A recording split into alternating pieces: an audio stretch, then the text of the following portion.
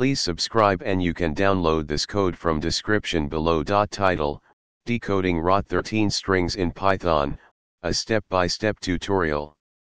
Rot13, rotate by 13 places, is a simple letter substitution cipher that replaces a letter with the 13th letter after it in the alphabet. It is often used for basic obfuscation and is easily reversible.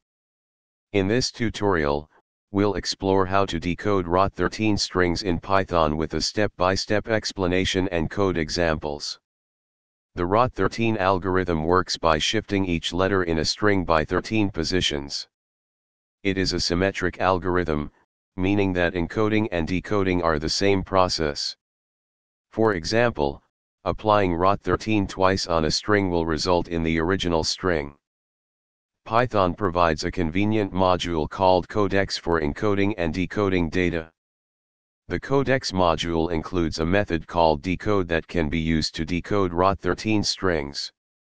Now, let's decode a rot13 string using the codecs module. The codecs.decode function takes two parameters, the string to decode and the encoding format, which in this case is rot_13. Output.